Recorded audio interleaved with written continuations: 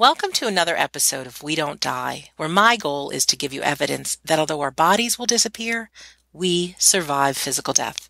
I'm your host, Sandra Champlain, author of the book We Don't Die, A Skeptic's Discovery of Life After Death. Today on the show, I am pleased that we have Dr. Jamie Turndorf, who is known to millions as Dr. Love, through her syndicated radio show called Ask Dr. Love, and the website askdrlove.com, which is actually the first relationship advice website since 1995. She has authored several books on resolving relationship conflicts with partners, friends, family members, and children.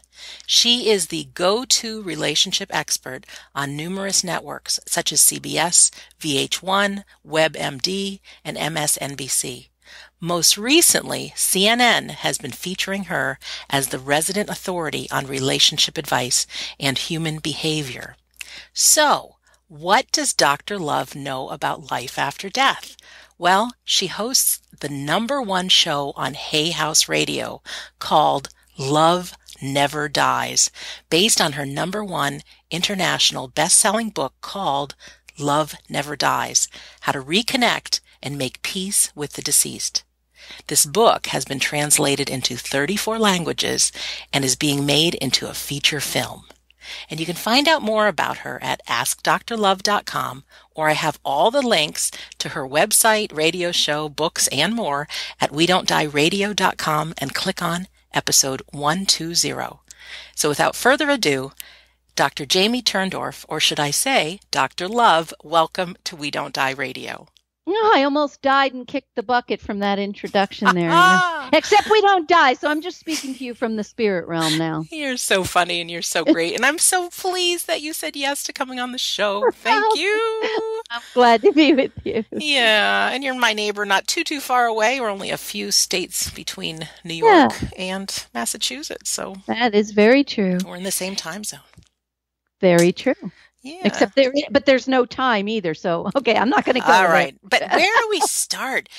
You've been on zillions of interviews, I know, but could you just tell us a little bit about your story? And yeah, we just talk. Go ahead. I would love to. So, as I tell you about my story, I'm really taking you on the Love Never Dies journey along with me, because the Love Never Dies book is in 3 parts. And the first part is my story. So I'll just tell you and everybody listening a little bit so you get an idea of my love story for the ages and how our story will help you. Okay. So when I was a young girl, Sandra, I had a detailed premonition of the man I was going to marry. I saw his face, I saw his body. And so I said to myself, I'm not going to date. I'm going to wait till this guy appears. A very medieval concept, for some growing up in the 70s. So I did wait, and he did appear on the first day of my freshman year at Vassar College. I had been shut out of all intro sociology classes, and I really wanted to take sociology. So I asked the secretary of the department, Judy Cadwallader, what can I do? She said, go ask the chair of the department, a man named Champlain, if he can find a seat for you in one of the closed classes. Well, Sandra, the minute I stepped into that man's office, I had the first and only out-of-body experience of my life. I literally felt my soul shooting at high speed through a tunnel to the end of my life. And when I shot back into my body, I received the message, remember every aspect of this meeting, he's going to be everything to you one day. Wow. And then I forgot all about it and went about my life as a college student. Now, I found out right after meeting Jean that for most of his life, he had been one of the most famous Jesuit priests in history. He had taught at the Vatican, and he founded a movement called Liberation Theology designed to fight church oppression from within. And he actually launched to international fame when he publicly opposed the Pope and the Catholic Church as they were trying to block the legalization of divorce in Italy. He told me Yeah, he was a radical feminist Jesuit priest. He didn't want to see women trapped in marriages where they were being abused. So he fought on the grounds of liberation theology. The church should butt out of the private sector. He won. He got the divorce bill passed and changed the course of Italian history. And soon after, the Pope granted him the dispensation of his vows so that he wouldn't be excommunicated. And he was recruited by Vassar College, where he had been serving as the chair of the Department of Sociology for about 4 years on the day that I met him. Now, I have to tell everybody, because this figures greatly in the story, my background was totally different from Jean's. I was raised by two devoutly atheist Jewish parents. The only religion my parents taught me was religiously hating each other. That's the only religion they practiced, hate. And they taught me not to believe in God or the afterlife. Wow. And I never discussed religion. I never went to church, none of that. And I never discussed religion with Jean, at least not when he lived in a body. Okay, so now in my senior year at Vassar, I needed help with the statistical portion of my thesis. And I had heard that, among other things, Jean had been a famous statistician, having founded the Vatican's first and only social research center. So even though he wasn't my advisor, I asked him if he would help me with my statistics. He cheerfully gave me his time, and within a couple of weeks, we just knew. We were crazy for each other. Nice. We were twins, separated at birth, just soulmates. From that moment on, for 27 years, we were inseparable. We wrote books together, restored houses together. We just rejoiced in every moment we spent together. Now, in the last year of his bodily life, we started getting premonitions separately that he was going to die of an accident. We just didn't know when or where. We went to Italy on our final summer vacation, and one day while we were sitting on the beach, Jean's hand was up over his head as if to block the rays of the sun. Suddenly, a bee swoops down and stings his left hand at the exact location of Christ's stigmata. And now, Sandra, I watch my beloved suffocate to death in front of my eyes. Oh, my gosh.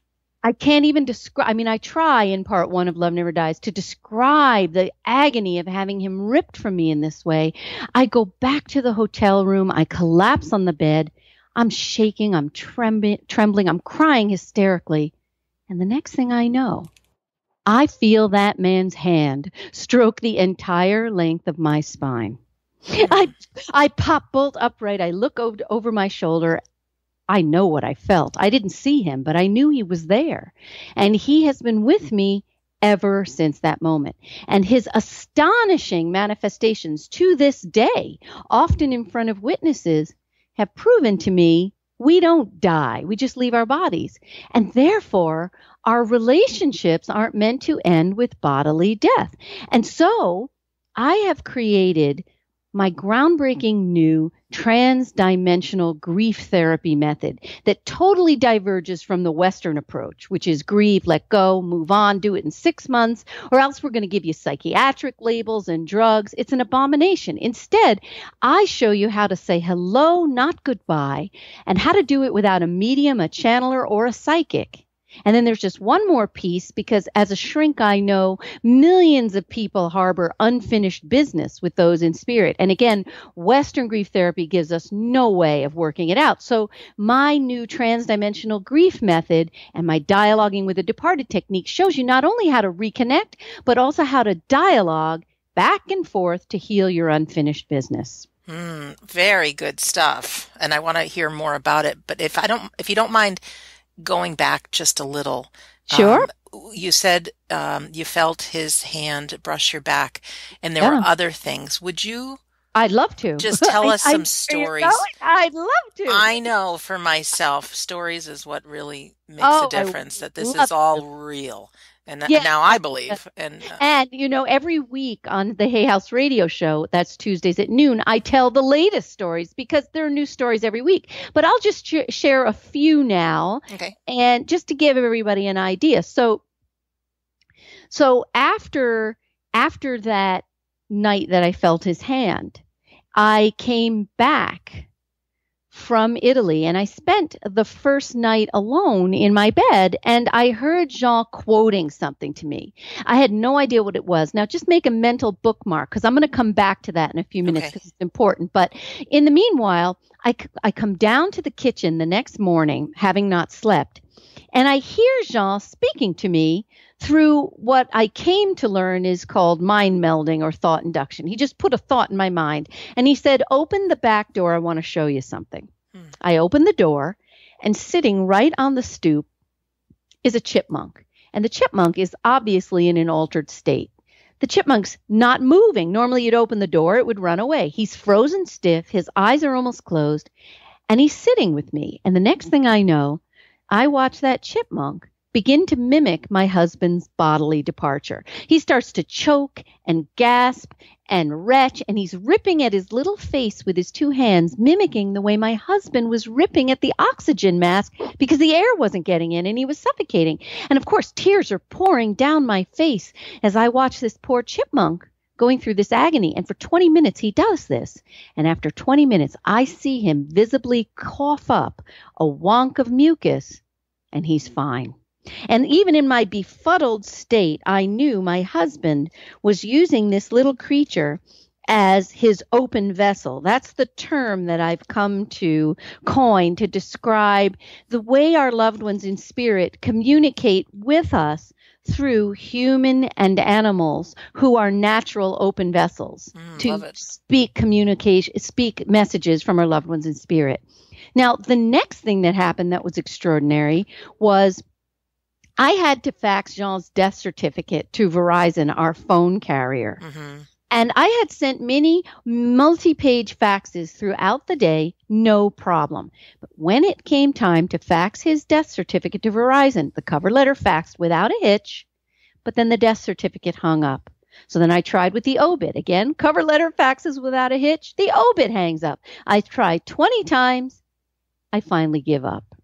The next day, I go to my lawyer's office and I say, listen, I don't tell them why. Would you just do me a favor, please, and mail and fax this for me to Verizon? I'm waiting and waiting, Sandra, waiting and waiting. Finally, all the secretaries come out of the back office and they say to me, they're weeping, Jamie, we tried 20 times. The cover letter faxes without a hitch, but the obit and the death certificate will not fax. He's trying to tell you that he's not gone. Wow. So, I know. So now I go home, and again I have to fax his death certificate somewhere else, and again he hangs it up after the cover letter goes. So I say to him, listen, I think you're doing this because I keep forgetting that you're still here with me. If I promise to try to remember, will you let this freaking fax go through in its entirety? I cancel the fax, and I feel a tidal wave of love pouring into me. And I know that that was Jean's acknowledgement. I heard you. Okay. I reissue the fax, and it goes through in its entirety. So by this point, I'm starting to realize things are getting pretty wild in my life. Strangers are starting to walk up to me. They don't know me at all, don't know my story, and they just say, your husband says, tell our story, and then they walk on. Wow. Now, I know. Now, around this time, I'm driving.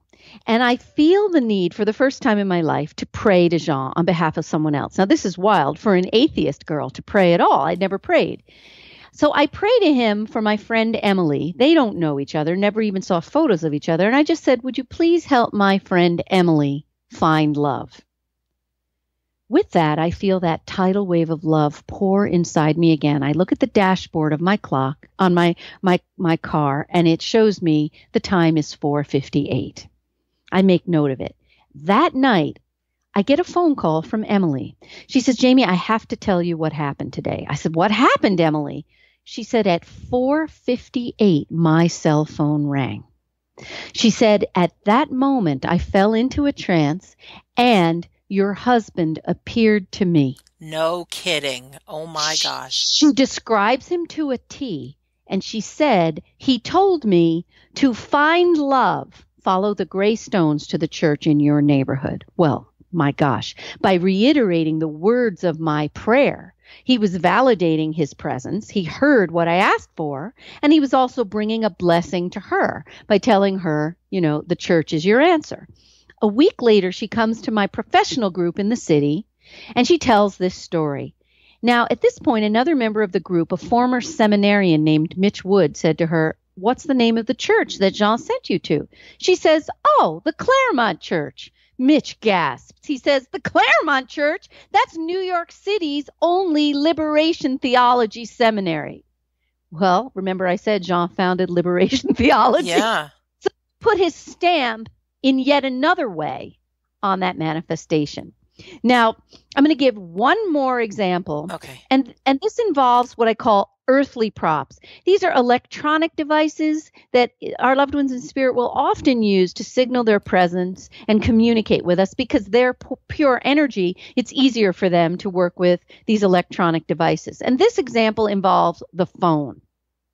So it was early in my bereavement, and I was lying on the floor of my closet crying. It was a hobby in the early days. I did a lot of it. So, of course. Right. So I am sitting on the floor and I'm thinking, I have to speak to my friend Anne. No, don't bother her. It's her work day. After 20 minutes of this mental hemming and hawing, in the distance, I hear the phone ring. I pull myself up. I go to the phone, and it's Anne. She says, "Jamie, did you call?" I said, "No, Anne, but I was thinking I have to talk to you." So we were flabbergasted when she said, "Jamie, my phone rang and your name and number appeared on the caller ID." Jean literally manipulated the electronics to call her on my behalf because he knew I needed to talk to her. Now, a little while later, I had a chest cough, and I'm thinking I am going to suffocate the way Jean did. And I say to him out loud, "Jean, if you're with me right now, please, please do that caller ID phone trick. Do it right now. Call my housekeeper, Donna, and have my name and number appear on her caller ID." Sandra, 2 seconds later, my phone rings. It's Donna. She says to me, "Did you just call?" I said, "No, Donna," but I told her that I asked Jean to call her. And she says, "Well, my phone rang and your name and number appeared on the caller ID. Oh my gosh. No. So now, around this time, I'm a member of a writers group, and I'm telling all the stories of Jean's manifestations. And the head of the group, Gabe Davis, a devout Jewish atheist, says, "I'd like to see that caller ID phone trick repeated. And this time I'd like to see whether your phone call log shows a record of having been manipulated to dial out to the other person, even though you didn't use the phone." Okay. I forget the challenge. It's a month later, and I'm driving behind Gabe and his wife, Robin, to meet them for dinner, when all of a sudden, I feel that tidal wave of love again. And I know it's Jean. And I look at the clock on the dashboard, and I see 5:45. I get to the restaurant a few minutes later, and I open the door, and Gabe is already stampeding me. He says, "Jamie, you won't believe what happened." I said, "What happened, Gabe?" He said, "At 5:45, my cell phone rang." He said, "I looked at the caller ID. Your name and number appeared." He said, "I picked up the call, and a man's voice said, 'Is Jamie there? Is Jamie there?'" He said the voice had an accent, and it prolonged the word, the syllable there. And Jean was French, and he did prolong that syllable. It sounded like there. He said it wasn't a real call. The voice just faded away. The call never clicked off. He said, "Go get your phone and see if it dialed me." Well, I hadn't used the phone all day. I dig to the bottom of my purse, pull it out. Sure enough, 5:45. My phone dialed Gabe. So what is the point of all these over-the-top manifestations? Because remember, Jean said to me, "Tell our story." So these manifestations are for you and for everybody listening, because he said to me right after he left his body, "Jamie, let our love shine like a torch that lights the path for others." So our story is meant to let you and everybody listening know your loved ones are here with you too. They're just waiting for you to learn how to open the door of your heart and let them back in, which is what I do now in part 2 of Love Never Dies. Let's hear it, sister. This is amazing. You've given me goosebumps lots of times. Oh, yay, And I yay. know, because, I have not had a spouse or intimate partner die, but I've had my dad and close relatives, and the pain of grief is devastating. And I know it just because I know what I know of you, that there's other ways around than traditional grieving and what people say. So I want to tie this in and hear part two of And then where we part go to three, next. right, where I Exactly. show you how to do it yourself. Okay, Yeah. so part two, we have to overcome the false beliefs and the false religious teachings that block most people from reconnecting. And then in part two of Love Never Dies, I go into a little bit of the science where I explain to you how this all happens. And, a lot of people need to understand that. So, Yeah. in a nutshell, okay, the first obstacle we have to overcome is the wrong belief that we're not supposed to stay in connection with our loved ones in spirit. Now, remember I said a few minutes ago that Jean spoke to me on the first night that I was back from Italy and he was quoting something? Yes. So I'm going to return to this now. Okay. So when I heard him quoting something to me that I didn't recognize, the next day I went to his priest to prepare the readings for Jean's funeral. And I said to the priest, look, he's been quoting something to me. I have no idea what it is. Now, the priest at this moment raises his brow in obvious skepticism, like, this bitch has rounded the bend. She's lost her mind. Right? So, but then when I told him what Jean was saying, the priest goes white. He crosses himself and he says, dear God, Jamie, at first I didn't believe that Jean was speaking to you, but I do now. And then he tells me, you are quoting an obscure biblical passage from the Communion of Saints. Like I would have known, as I said, I never read the Bible. I never went to church or synagogue. Right. Jean and I did not discuss religion. So now it took me a year, Sandra, to understand why Jean chose to quote that and only that passage to me. Because remember, he was a religious pioneer in life and he continues to be in the afterlife. And what I found out is the Communion of Saints says that our loved ones in spirit are one with or in communion with God and the saints. And so this means that because we're supposed to stay in communion and communication with God and the saints, it means the Bible is telling us we're also supposed to stay in communion and communication with our loved ones in spirit because they are one with God and the saints. Great news. So the point, it's huge. So for everybody who's been raised a Christian or a Catholic, my husband, who's a religious pioneer, is telling us, hey, we've been overlooking one of the greatest truths in the Bible. His point to us is what we've been told about the afterlife is dead wrong, if you'll pardon my pun. We're not supposed to live in an emotional wasteland, separated from those we love, waiting until we, quote unquote, die and enter heaven.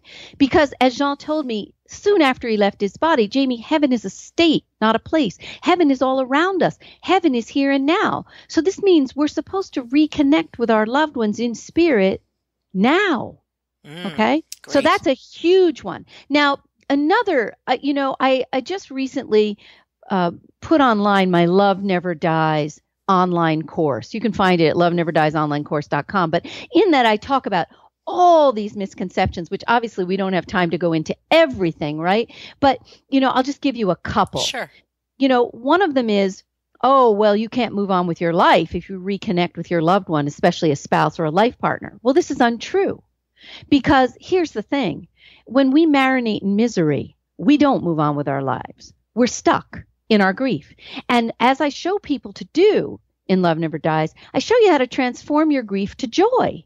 As your joy lifts your grief, you're able to fully enter your life because you're not so marinating in misery. Now, another one that people will say is, well, how can you love another person if you're still connected to your spouse? Well, this would be like saying to your woman who has a child, do you love your first child? Of course. Well, you can't have any more.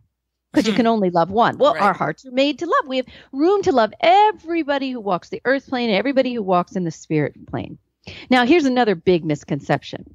Oh, well, you're going to prevent them from moving on or moving into the light. You're holding them back in some way from performing their holy work. Well, this is a bunch of garbage, too, because one of the first things I heard from Jean, and I hear it again and again from my callers and my patients, loved ones in spirit, they'll say, what else is there for me to do? It's my full-time occupation to love you. That's all I'm here to do. Oh. That's so They're here to sweet. help us, hold our hands as we travel down the bumpy road called life, help us fulfill our spiritual destinies. That's what they're here for. Now, that's their job. Now, another biggie is, oh, well, you're opening the door to the devil. I love that one. Yep, I've heard that a lot. Okay, yep. So number one, Jean, the Dalai Lama said that he was one of the 50 men of all time who was one with God. This man never mentioned the devil, dark forces, or evil because it doesn't exist. It doesn't even exist. It's just a manufactured, imagined element that is really a projection of our own dark forces. So we think the boogeyman's going to get us when it's really our own guilt over our own dark energy, and we think we're going to be punished. I go into all of this in the Love Never Dies online course, and I explain how to get past this false belief. But the thing is, even if there are lower level functioning spirits, our loved ones in spirit are our gatekeepers. They protect us from any lower level beings or whatever it is. But, and we all have a built-in what I call internal call blocking. If you don't want to take the call, don't take the call. Right. Here, okay. Now, and there are many, many others that I go into in the Love Never Dies book and the online course. So now the part two of Love Never Dies is, how does spirit communication happen? We've gotten rid of our false beliefs. Now we need to understand how it happens. Now, what this comes down to really demystify this, is it's energy. As Einstein said way back when, energy cannot be destroyed. When we leave our bodies, the energies of our soul remain. And so communicating with spirits is nothing more than the sending and receiving of energetic signals. Simple as that. And we are all born with the innate ability to energetically communicate. We do it every day. We just don't think about it. You park at a light in your car. You look over at the driver in the neighboring car. The driver always looks back, right? Because he senses the energetic frequency of your gaze. How do twins know when the other's in trouble, even though they live on opposite ends of the world? Energy. How do close couples know what the other is thinking? Again, energetic communication. So what we're talking about here is learning to send and receive energetic communications. Now, here's the second piece of science that figures into this topic. The latest understanding from the quantum physicists is that 95% of our universe is comprised of dark matter or dark energy. And because simply dark matter or dark energy cannot reflect light. So what we understand now is that the 95% of our universe that we never knew what goes on in there, that's where our loved ones reside, which fits with Jean's statement, Jamie, death's an illusion. There's a very thin veil between the realm where you are and the realm where I am. The veil is thinner than you can ever imagine. I'm standing right here. They're in the dark matter. Yes. Right? And so learning how to communicate with them is simply sending and receiving energetic communications to and from the dark matter. Now, a lot of us don't do this because we've been told, if we're Catholic or Christian, we've been told, well, you can't reconnect with them. One of the things I hear a lot is they'll say, okay, look, maybe they'll communicate with you for a brief time, but once they're in heaven, you're not going to hear from them anymore. Jean's priest told me this when I went back to tell him about all the ongoing communications. And he said, look, when he's in heaven, forget it. What? There are no cell towers in heaven? Right? That's funny. Our signals can't reach heaven. Our human conceptions are dead wrong. So this was bothering me the whole day. I come back to my office. Jean obviously knew it was bothering me. I make the circle from the group that I'm running that evening.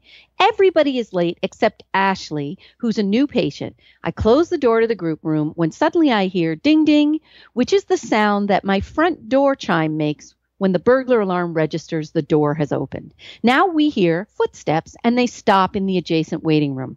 At this point, I say to her, somebody must have gotten his time wrong and thinks it's an individual session, not a group. Now we hear the footsteps going in the opposite direction. Bang, bang, bang. Ding, ding. The door opens again. I said, wait, I got to go talk to this person.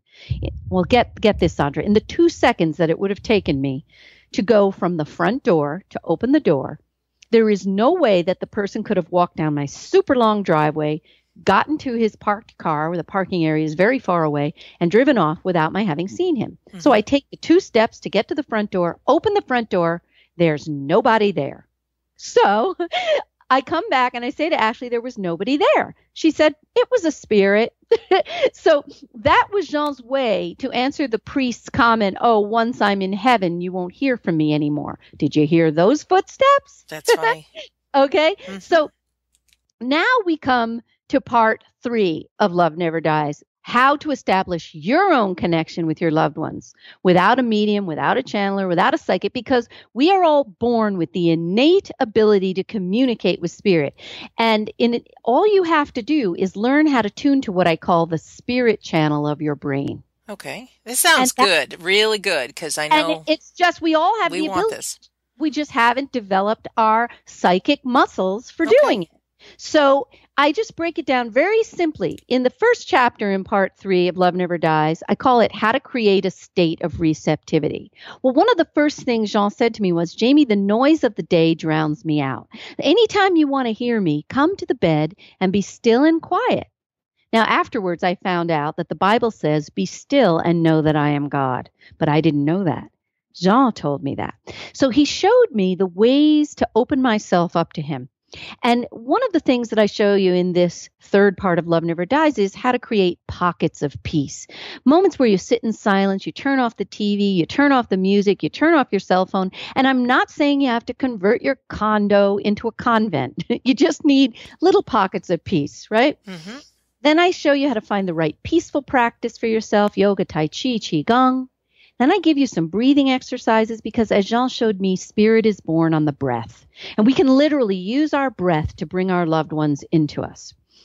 In addition, I show you how to not let your emotional states wash you overboard. Especially in the early days of grieving, we are washed overboard. And the sad fact is, when we are too upset, our emotional distress acts like an atmospheric storm. You know the way storms block the sending and receiving of radio or TV signals? Yes. Well, our emotional storms do the same thing. Imagine you're driving in a tunnel and you received a telephone call, but you don't know it because you're in a dark tunnel. Then you come out of the tunnel. Whoa, I got a call when I was in the tunnel. Well, when we're in the dark tunnel of grief, same thing happens. We don't know that we're receiving messages and communications from our loved ones in spirit. So in this chapter in Love Never Dies, I show you how to titrate your emotions so that they don't wash you overboard, so that then you can't receive and send communications when you desperately need to.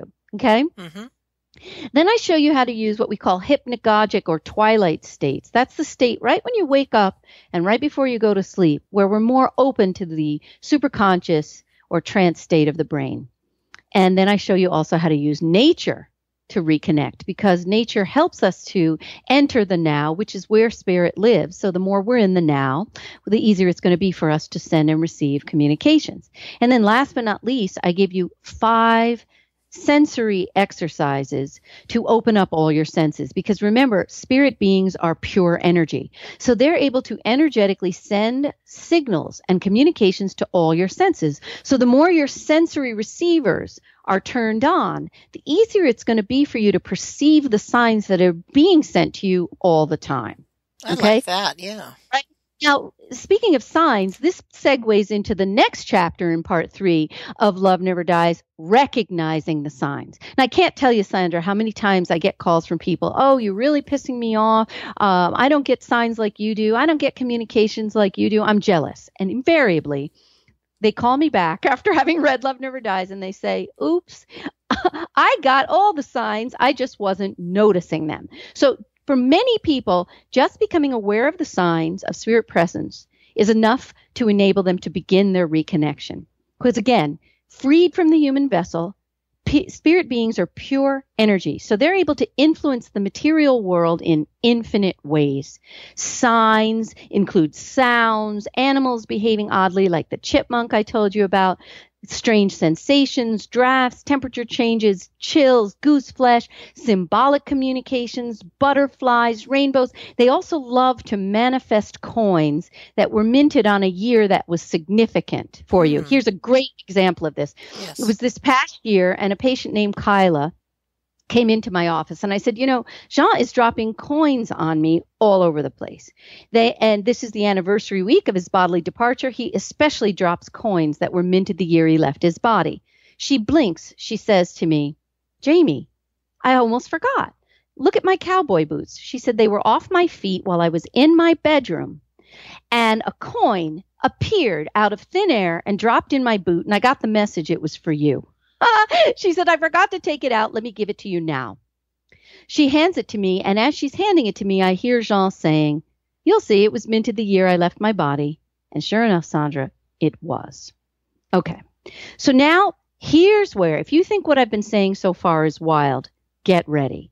Because here's where Love Never Dies takes spirit communication to an entirely new plane. The CEO of Hay House said, we've never seen anything like what you do next, which is saying something since Hay House is the woo-woo publisher. So right. They've seen it all, right? Yeah. So now I show you how you can dialogue back and forth with the departed to reconnect, to obtain guidance, and even to heal unfinished business and make peace. So I want to show you how spirits dialogue with us and how we can dialogue with them, in addition to the way that they communicate with us through dreams and mind melding. They can also communicate with us using signs. Now, signs are a static form of communication in which they drop a sign on us, and we observe the sign, like they drop a coin.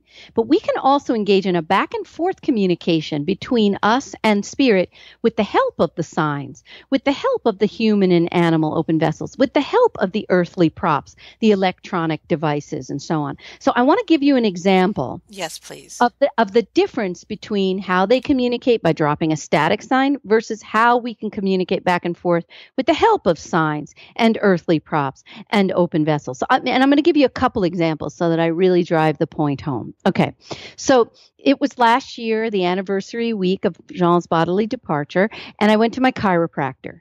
And Teresa, the secretary, and I were alone in the office. And I say to her, this is the anniversary week, and I'm getting a lot of signs from Jean. Suddenly I smell gardenias. I don't say a word. And she says to me, Jamie, do you smell gardenias? Wow. Now, I said, Teresa, that's the scent of sanctity. Jean is giving us both a sign that he's here. Okay? There's a static sign. He dropped it on both of us. Okay? Later that day, I come home and I see a patient named Regina who needs to reconnect with her sister in spirit. I tell her the story about the scent of sanctity and smelling gardenias. At that moment, I hear Jean speak to me, and he says to me, but I wish I could give you a bouquet of roses. Now, Jean was dialoguing with me by inducing that thought in my mind. With that, Sandra, the patient abruptly sits up and she says, Jamie, do you smell roses? Now, in that amazing manifestation, he put the thought and the scent of roses in her mind to facilitate a back and forth dialogue between him and me. He used her to let me know I had heard him speaking to me accurately when he said, I want to give you roses. And of course, it bolstered her confidence in her ability to hear spirit. Okay? Mm-hmm. Now, I want to give another example, and this one kind of pulls out a lot of the bells and whistles, and it shows how they can speak with us using human open vessels and earthly props. Okay? Now, I did the Coast to Coast radio show last year, and Love Never Dies became an overnight bestseller. It sold out on Amazon. Mm-hmm. The next day, I get a call from a guy named, I'm not going to say his name. Anyway, he says to me, I have to talk to you. Your husband is burning up my brain with messages for you. So I'm okay. Sean communicating with me through this human open vessel. I get on the phone with the dude, and he starts saying things to me in French and in Italian. Now, I know that this is Jean because this guy's saying things that were personal things Jean used to say to me in French and Italian. And the guy says to me, but Jamie, I'm a hillbilly. I don't know no Italian. Oh, my goodness. Okay. Italian, no less, right? Uh-huh. I think, dude, I believe you. Your accent really sucks. Okay. Now, a couple of days later, the guy calls me back. It's Valentine's Day. He says, Jamie, I have to tell you what happened to me this morning. He said, I'm sitting with my computer on. My hands are in my lap when I hear Jean saying to me, send Jamie a photo of the peach-colored rose. The guy says that Jean takes over his computer, and on it appears a photo of a peach-colored rose. Okay? Now, nobody in the world knows that not only did Jean give me roses every week, they were peach-colored. Aww. Okay? Amazing. And he puts this peach-colored rose on the guy's computer. Now, I have an amazing manifestation captured on film. If you go to loveneverdiesretreat.com, you will see this is where I do the live 4-hour retreats, and people also attend virtually. You'll see Jean took my computer over, and he literally, you'll see the cursor moving all by itself when nobody is near it, and he posts the Eiffel Tower photo. I tell the story in the book, but just go. You won't believe it. You have that recorded? Yes, I have. This is the crazy thing. Jean's manifestations, I've got them all over the YouTube. He turns lights on and off. I've captured it on camera. Fantastic. You go to Love Never Dies Retreat, you'll see him taking over my computer. And of course, I swear because I'm so shocked, But anyway, so the point is, here's the thing. You can dialogue. You can dialogue using human and animal open vessels. You can dialogue using earthly props, machines, but you can also engage in direct dialogues. Now, here's where I show you how to use my visualization and my meditation for making contact. I put you in a trance. I show you how to do this. And then I show you how to talk directly back and forth without the human and animal open vessels, without the earthly props, without any of that. We talk directly. And the purpose of the direct dialoguing is multi-tiered.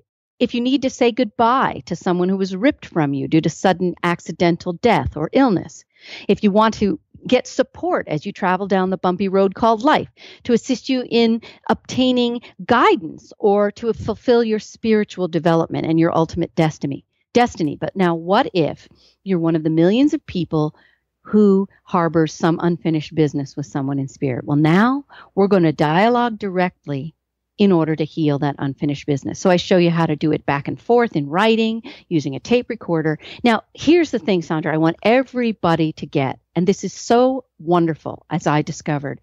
Often we have to wait until someone has left his or her body in order to work it out. Why? Because in spirit form, they're more evolved. In spirit form, just as they leave their bodies, they receive a life review that helps them see how they have messed up with us. Mm-hmm. And this life review primes them for being ready now to work it out with us where they couldn't have worked it out when they were in a body. Now, how did I discover that they see what they didn't see? It was literally the first week after Jean left his body, and I went to do the car thing and introduce myself there because Jean did the car thing and they didn't know me. I say to Debbie, who introduces herself to me, Jean just left his body, and she says, I'm a widow too. With that, her husband in spirit starts beating down my door, saying to me, tell her to stop making the same mistake that I did with our son because now she's creating the same power struggle. Well, I'm blown away.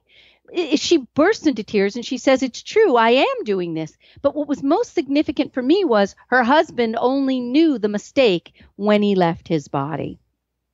Okay? Yes. Yep. So that's why one of my patients said to me, I wish my mother would hurry up and die so we can work this out. I get it though. I do. I mean, you don't wish that, but it's no joke. Now, here's one other piece that is so uplifting. They need our help in order to help them evolve spiritually. And part of the help that we can give them, and it's also a gift that we give to ourselves, is to work out our unfinished business. Now, how do I know this? It was the first Good Friday, and Jean sent me to the bird lady, Lainey. I didn't know her personally, but she had helped us try to save our little canary, Fluffy, and it was unsuccessful. And I went in, and as soon as I walked in, she points out a little Gouldian finch that is looking very bad. And she says, by nightfall, this little bird is going to be dead. She said, if we don't do something, it's going to be dead. It hasn't eaten in 2 days. It's too small to survive another night without food. So I said, may I try to help the bird? She said, okay. I go to the cage and I press my cheek to the bars. Now, normally a bird would freak out, and this bird doesn't freak.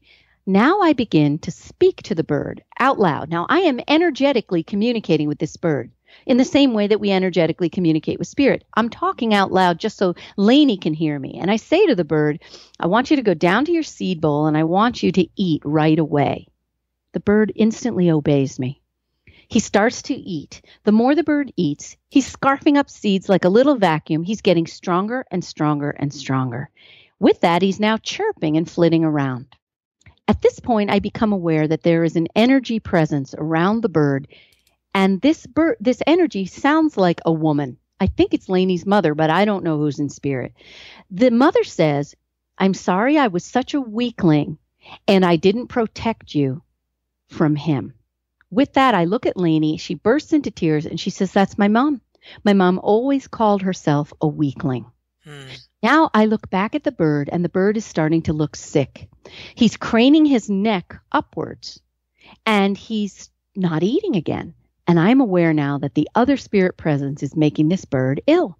So I say to the bird, don't worry, I'll help Lainey with this other spirit. Go back to eating. The bird does. Now I'm aware that this other presence is a man, feels like her father. He says, I know that you're still afraid of me because I sexually molested you. But I am telling you, I can't harm you now. And more importantly, you need to heal this by confronting me. And I need to be confronted so that I can evolve spiritually. I can't evolve without you confronting me, and you must confront me so that you grow and stop being afraid and a frightened, little wounded victim. I say this to her, and she says, I am still afraid of my father. I am still scared. We dialogue back and forth, and she arrives at peace with him. Fantastic. It's so fantastic. Now, here's the neatest part of all. Sandra, I know you know this. Our only purpose on the earth plane is to perfect our ability to love ourselves and others. This life is what I call our love lab. But the problem is it's very hard to love others if we don't fully love ourselves. I am living proof of the challenge. How do you love yourself when you were raised in a crazy, abusive family? I tell the story in part 1 of Love Never Dies. I was beaten physically. I was beaten verbally. And the problem was that I continued to hear my parents' mean voices putting me down in my head long after I left home. Sure. And even though I was with Jean for almost 30 years and he surrounded me in love, I still had those voices in my head. They tore me down no matter how successful I was. I didn't love myself. My confidence wasn't where it needed to be. After Jean left his body, I went to my professional group in the city and I was weeping and I said, I can't get these voices to stop tearing me down and destroying my calm. All the shrinks in the group delivered the traditional party line. Just yell louder, tell them to shut the F up, have our voices replace their voices. This never worked for me, never worked for my patients. It doesn't work. No. I came home, I collapse on my knees and I say to Jean, I am begging you, please help me. And suddenly, Sandra, he appears to me as the embodiment of love. He takes my face in his hands. He surrounds me in this golden light that is also surrounding him. He turns me toward him and the light, and he says to me, Jamie, listen, listen, listen to me. Let my love for you fully enter you. And in that moment, I was healed. And I realized then why I needed to wait until Jean left his body to be fully healed. Because once they are freed from the physical vessel, their love for us can enter us unimpeded in a way it couldn't do when they were trapped in a physical vessel. I had to wait until Jean left his body to be fully healed. So ultimately, connecting with your loved ones in spirit is your fast track to self-love. So once you reconnect, open your door of your heart and allow them to heal all your unfinished business. Heal every corner of your mind, body, spirit, soul, emotions. Now you become a well that is overflowing with love that you can share with the world. And that is Love Never Dies. That's beautiful. And our time goes by so fast. I'm like, how can it go by so fast? Can you give us some tips or something, if you were to give one exercise or one something that we can do today? And I have no doubt that I'll be reading your book real soon and others will as well, but just something that you can give us to start, to give us a jump start to either connect or something with grief or something. What would you tell us to do? The first thing that you can do, and then actually we can even do this together. We only have a couple of minutes, right? Well, we got about 5 minutes or so. All right. So, what you do is you sit down, you close your eyes. This is called my visualization. Okay. So this visualization puts us into the superconscious mind. we have to be in a trance. By being in a trance, we raise our vibrational rate so that we're more able to match spirit energy vibrational rate, and then we're more easily able to send and receive. So do you think we could do this together? Yeah, let's. I mean, I don't have to hang this up. So all right, so let's take your time, and then we'll complete it when we complete it. Thank you, by the way. Okay, so close your eyes and take a deep breath in through your nose and out through your mouth. A second breath in through your nose and out through your mouth. And a third in through your nose and out through your mouth. And on the next inhalation, I want you to feel the warm golden light of spirit entering through your crown chakra, the energy center at the top of your head. And as you exhale, I want you to feel that warm golden light washing down over your body. And feel it having the power to penetrate your blood, your organs, and your cells, trading any tension for the golden light. And the golden light now washes over your forehead and your face, and your jaw, and down your throat and your neck, and down your chest and your upper back, and down your arms and out your fingers. We flush out the tension. And keep breathing and putting that golden light into your stomach and your mid-back. And the tension's dropping down as the golden light washes over your groin and your low back. And down the front of your legs and the back of your legs. And down your knees, shins, calves, ankles, feet, and toes. And if you sense any area of the body resisting the flow, just let your inhaling breath bring the golden light into that area and flush out the tension. And now feel that light melting your muscles to taffy, melting in a summer sun.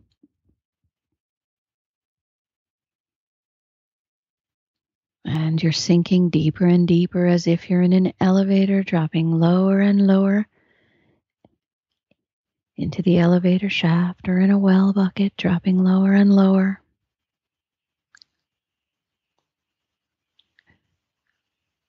And when you do this at home, you'll take as much time as you need to feel fully relaxed.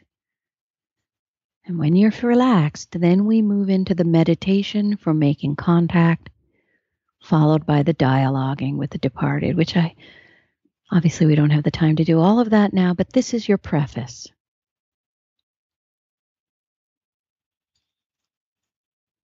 I think I lost her there. No, you didn't. I was just soaking it up. And you know what I'm thinking is I took a course in mediumship in May at the world famous Arthur Findlay College in the UK. And the biggest thing they said you must do, even if it's just 5 or 10 minutes today, per day, is to connect like this. And it was just imagining a golden light. I mean, it's perfect, but really getting that it's connecting to the source and letting, and that almost as if when you plug in your cell phone and you can see it charging, and then you fully get a charge, doing this charges us, puts us in alignment energetically. And as far as you're open, being a training for a medium, I mean, you need that strength, or whatever you want to call it, the battery full charge to be able to more effectively receive these. And you don't even need to go to a medium, because people call me on Chaos Radio, as I said, and by the end of the call, they're already dialoguing. And then when we do the 4-hour, live and virtual retreat, they start unable to send and receive at all. By the end, they're doing it. Now, then they go a step farther and do the Love Never Dies online course, which you self-study over 8 weeks. You're in the deep end. And then if you really want to take it farther, I now certify coaches. And they now are just spreading our message and our healing farther and wider. So, you can do this to whatever level you wish. And by the way, I want everybody to know the audiobook is now available as of this week, and it doesn't cost anything. If you go to Amazon.com and you take a free Audible trial membership, you can receive my book for free. That's great news. Could you also mention your meditations? I saw that on your website, and it's only a few dollars. And just before I hit buy, I thought, it's time for me to call you. But I love how you just started this, and we could have gone on for an hour, me listening to you. So could you just mention what that is, your meditations? So at AskDrLove.com, under the store, I have recorded the Love Never Dies meditations in my own voice. So you'll find that under the store drop down. That's where also the Love Never Dies online course is. And the audiobook is also in my voice as well, because I seem to knock people unconscious. And by the way, in a good way. My mailing list. If you sign up for the mailing list, there's a free gift for you to just get you started, because a lot of people still like to read, a hard copy of a book. So you'll receive the preface and the intro of Love Never Dies. And a lot of people like that because they get started on the journey while they're waiting for the book to arrive. All good. And on those meditations, does that help you connect as well? Sure. Okay. Because it's every meditation, but I don't want you to just do the meditational exercises. Use it as a companion for the book, because there's a lot of work that we have to do to eliminate any false beliefs. There are exercises in creating a greater state of receptivity, recognizing the signs, learning how to dialogue. And also in part 3 of Love Never Dies, I give you lots of case examples of people dialoguing and healing their unfinished business, whether they've been physically, emotionally, or sexually molested. So many of us have been. So reading other people's stories helps. Makes a huge difference. I have one last question before we... And then the online course, too, helps so much, because then you're watching people heal, Yeah, and it makes a difference. I know there's people I've talked to that have been stuck in grief for 30 years. And if you can move somebody through... Because life is about living and loving yourself and forgiving and sharing and serving and so many things. But my last question is, your husband, first of all, seems extraordinary. And my mind's saying, it's happening for her because he was so spiritually advanced. Right. Can all of our loved ones come through strong, or is it... Not only can they do. Here's the thing. Love is the current of connection. So, if you had a troubled relationship, you can still connect. But if you love someone, you have to do your homework on your side. I'm very open to the spirit realm. I explain why in part 1 of Love Never Dies. I had some unusual things that made me more open. That doesn't mean you can't become open, which is why in part 3 of Love Never Dies, I teach you how to tune to the spirit channel of your brain. You've got to be more open and more receptive. That helps your loved ones come through. They all come through. When we do the Hay House radio show, people will say, it's been 30 years. I never got a sign. By the time we're done with the phone call, they're already communicating. So they're sending us signs and communications all the time. We just don't recognize because we're not receptive enough. I want to ask you to remind us how we can find your Hay House radio show. It's every Tuesday at 9 a.m. Pacific time. Yeah, noon Eastern. Just HayHouseRadio.com, Love Never Dies. But you can find everything that you want to know at AskDrLove.com. I love you, Dr. Love. You're so great. It was so great spending time with you. Thank you. Thank you so much for all you do, all you continue to do, and that all you share and that all you give, because I do know you're a giver. And for our listener today, thank you for spending the time with us. This has been fun. And just to know, even if you haven't experienced it yourself, it's possible. And there are tools to get there. And I believe with all my heart that we are souls having a human experience. So it is a no-brainer that we can connect with a soul who's no longer having a human experience, who is in the hereafter. And as Dr. Jamie said, heaven is all around us. It literally is right here, just after. So in closing, I want to say, don't forget to visit WeDon'tDieRadio.com, which is the home base for all the episodes. And I have all the links that Dr. Love has mentioned on this website, on this episode, to her books, to her radio show, and her videos, and just everything. WeDon'tDieRadio.com and click on episode 120. So in closing, this is Sandra Champlain. I have been your host on We Don't Die Radio, and I do believe that life is an education for the soul and that your life here on earth is important. So love is the currency of connection. So go love yourself, go love others, look for the signs, enjoy Dr. Love's book, and thank you for listening, and we'll see you soon.